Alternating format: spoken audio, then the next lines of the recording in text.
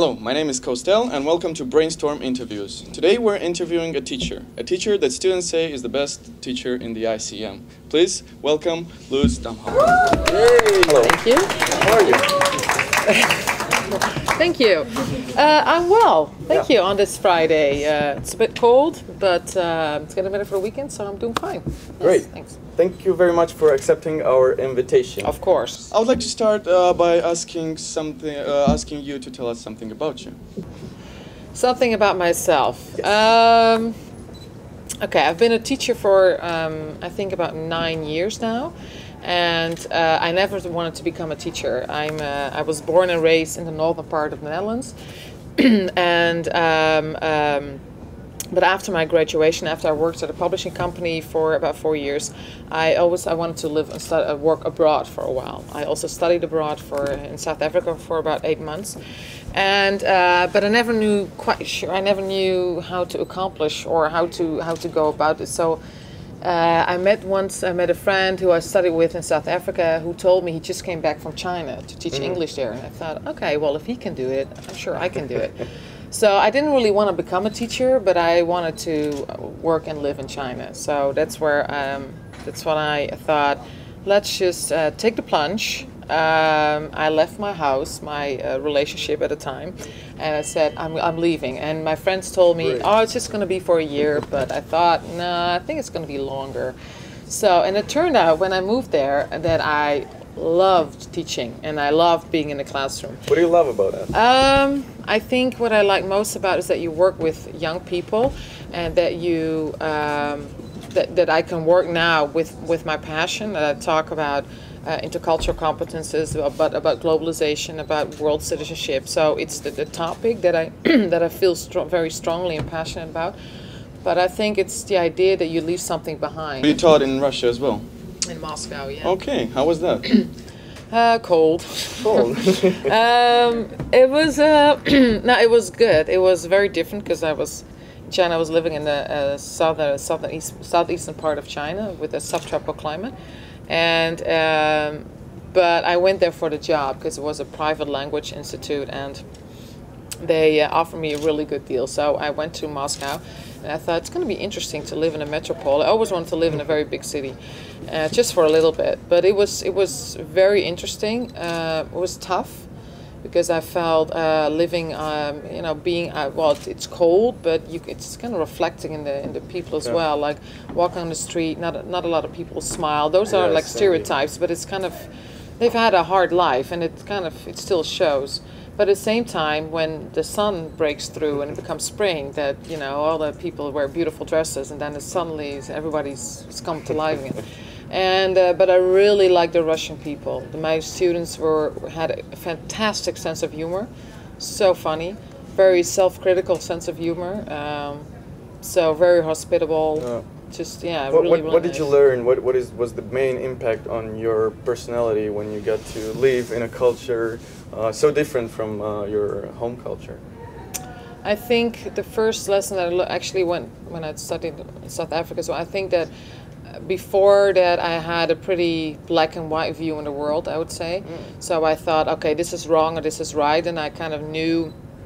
But now I know there are 50 shades of gray. There are there's a lot of in between. That nothing is really right or wrong. There are always different sides to a story, and of course you know that, but you have to experience it.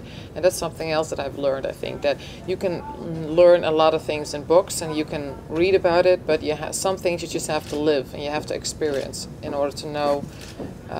To feel it. You can know things by in your head, but you also have to learn it by heart, I think. Okay. So yeah. So you taught in China, you taught in Russia. How did you end up studying in the Hansa? Teaching in Hansa. Well, afterwards, I also lived in Los Angeles for a bit, where's my another passion of mine, where I campaigned for Obama. Okay. So that's politics is another passion, but it's another field of interest that I have. I don't know. I had to go back to the Netherlands, and I didn't have a house or a job or anything. I just had my backpack with clothes and 1,000 books still stocked at my mom's house. So that's all I had in the whole world. Okay. And so I had to go back to my mom which is very humbling. And then I thought, what am I going to do here? You know, I've all these years experience teaching English, experience abroad, but then the Hanse called, actually a temp agency called me and they said, well, there's an opening for one block. Do you want to teach? And I said, sure. So then I ended up here teaching English, and I really liked it, and they liked me, so I could stay. And then sooner they said, wait a minute, you have all these experiences, why not move into intercultural competence? So I did. Okay. And that's when I realized, yeah, that's something that I feel very, very, very passionate about, strongly about. And then, yeah, one thing led to another, and this is my 4th year, and I have a permanent contract.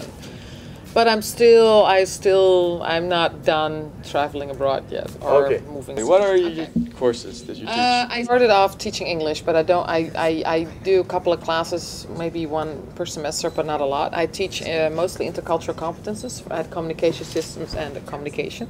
And I'm also an honors teacher now, so I'm involved in the honors program.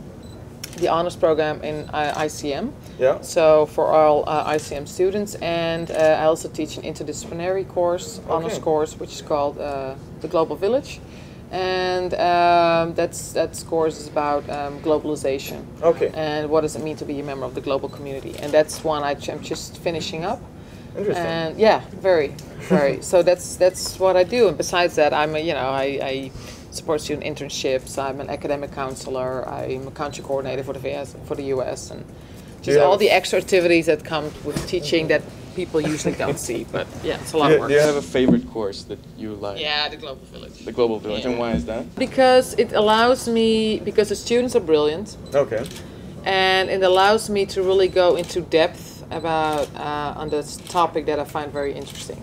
And I co-teach it with an American colleague, university in Arlington. So together there are 2 classes, one in Arlington and one here, but together we have one class. So they follow the exact same course. They do assignments together, they work together. So we create like kind of a virtual classroom together. So it's like a classroom in the cloud, not just Hanse or American, but it's in the cloud. Interesting. And I like working together with another university, which has taught me a lot. But I really like the topic, globalization, a lot. But I think, just exploring together with students. But I particularly like the students a lot. You have frequent situations when students surprise you, and how do you? They do in regular sophomore classes. They do if they show certain insights, and if they even sometimes I think, oh, that student's not really paying attention. But then they come out, they write in their portfolio, in their individual portfolio, for example, things that they share with me, like really personal things that I'm surprised by. And occasionally especially within the Global Village, that I heard students talk and I thought, wow, they're going to be better than me. They're already better than me. And that's for a teacher. Some teachers might be afraid of that. And you? No, I'm not. I think it's great. I think that if students show me insights or they talk about things, I think, wow. I hadn't thought about it, and I think that's very satisfying. About interdisciplinary studies, you have to deal with students that come from different studies. How do you feel that? How is it going? Oh, it's great. Do you feel like you're not able to provide enough information for them, or does it mainly involve trying to get them to share the information? Yeah, it's challenging because I have IC students and IBS students, which are already very well educated in intercultural competence, or they have a lot of experience in intercultural competences. So they're very well traveled, they're experienced, and you have students of human resources management who don't have that much experience, who feel maybe a little bit insecure about their English, for example, or architecture, or but they somehow I think somehow on all the different levels they still feel inspired on different ways, and they bring different things to the table as well. So they add different skills to the project. What are your hobbies, and in particular about traveling? Because I heard that so much from you. Yeah. I've always traveled. To me, traveling is like breathing. So every holiday I'm traveling, and. I don't know what I like. I think because I've seen many countries, many places, but I think a real traveler can still marvel over like a small cafe on the street corner, or just sipping tea somewhere, or like beautiful sunset in the Netherlands. So although I've seen spectacular things, I can still be blown away by little things, and so I'm always looking out for the experience. And I realize every time I go to a different country, it will be a great experience, no matter what. Whether I maybe like or don't like people or the country that much, or it's different, or it's rainy, or I get sick, it's always an experience. Okay. So yeah, I travel a lot. I also rock climb. So, but not. Well, I climb indoors. That's where I practice, Okay. and I've rock climbed outside a couple of times, and in France and in Canada. So that's what I do as well, because when I came back to the Netherlands, I really missed the mountains, and I thought, what can I do in the Netherlands, sport, exercise-wise, that kind of that makes me, just do something different. That makes, I don't know. So then I realized maybe indoor climbing is a good idea. So I did. And apart from traveling, I think usual, love to read, but I'm interested in politics a lot, and anything that has to do with just current affairs, following the news a lot. And and now since I have so many friends across the globe, I try to combine it. Every time I go somewhere, I always try to visit a friend, old colleagues. Would you be willing to share with us a unusual situation that you had to be to act in during your traveling? Well, I've had many. The best one. Unusual. Yes. Unusual. Oi, oi, oi. I think, I don't know. I don't know if you're looking for a funny or a scary story, because I have scary stories as well. Let's hear one of those after this one. Okay. I think the most unusual, I don't know if it's unusual, but one of the best experiences that when I was living in China, I had a student, and she really wanted to, her English was not that great, but she really wanted to improve, and she had a mom, she lost a father to cancer, so did I, and her mom was working 3 jobs to get her to college. She felt extremely responsible. They lived in a very small house in the countryside, and she came up to me. Her English was, we could barely communicate, but she invited me to come to her house, and like a lot of students do. So she invited me, and I knew she was living with her mom and her grandmother still had those little bound feet. You know, like the women in China in the old days when they still. And her grandmother was 93. My grandmother was 93 at the time as well. So although we couldn't really, my Chinese is not that fantastic, and her English wasn't either, but we could communicate. And somehow she felt like she was my little sister. And I gave her a lot of private lessons. I always helped her with her English. And so at one point she wanted to study at a bigger and better university, one of the top 10 in China.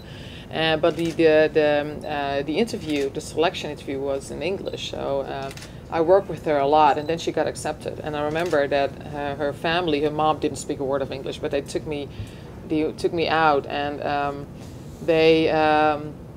I slept in their houses. I slept with her in the same bed with her mom. So it's. They treated me like family, and they were so happy. They felt that I was partly responsible. I wasn't, but I just helped a little bit. But after a couple of years, I went back to China. I visited them again, and now they started their own homework institute. Her mom, they moved to a nicer house, like in the suburbs of the city, and her mom now only has 1 job instead of 3, and she's doing really well. She graduated from university, and I really see that, because I feel so close to them, that I really see how they've. How their living standards have improved, and that's that was really, really nice. That's and life experience. That's I don't know, and scary stories. I've been held at knife point in South Africa when I was just arrived. Still thinking very in black and white terms, like South Africa still was in 1998. Only 4 years after apartheid had ended, so it was still very much segregated. And I arrived, and I thought, I'm going to make everybody friends, I'm going to join black and white, and I don't know. So I had these really idealistic ideas in my head, and then I arrived in South Africa, and then I walked out of the bus station, I just had changed why I needed to get some money. And still, at that time, we still used traveler checks. So I walked to the bank, and there were guys standing in front of it with the big Uzis. And I thought, oh, this is maybe not the best neighborhood in Johannesburg. I was very naive. So I went inside, got some money, and I walked back to the bus station. And then all of a sudden, 6 boys surrounded me, and the one in front turned around, and he held a knife against my throat and said, "This is a real South African robbery." I was like, oh, okay, a real one. So I got really, really scared, and I grabbed my stuff, but I took my small backpack, and there was just my money was all on my body and underneath my clothes.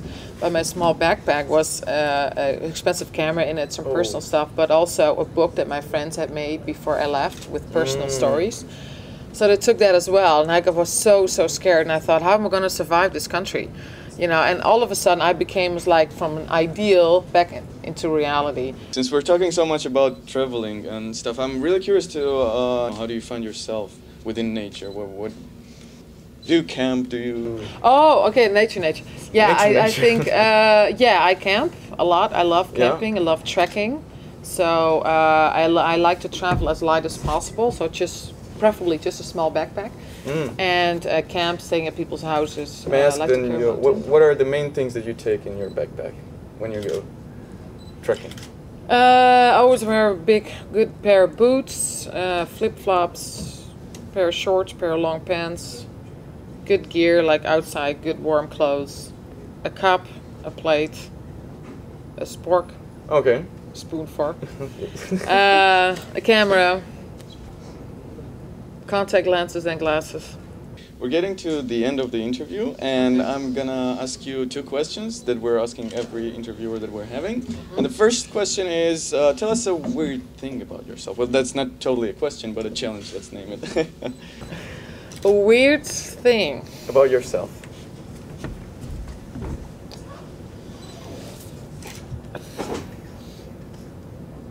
I think to relax, I'd like to watch old presidential speeches. Okay. I'm a little bit nerdy if it comes to political speeches or politics. So instead of reading or watch, I don't have a TV. Maybe that's weird too. I don't know. So I never watch TV. I don't know anything about weird TV, but I'm a little bit nerdy if it comes to the news or politics, I suppose. And the second question would be, name please the question that you would never answer on camera. What I would never answer on camera. I think about, like, I would answer personal questions, but I think I would know the line, or I think I would know when you cross the line when I come to it. So I can't think of anything. I'm sorry. Thank you for coming. It was a pleasure to talk to you, to get to know you better, and we hope to meet again. Thank you for watching. This was Brainstorm Interviews. Bye-bye. Thank you.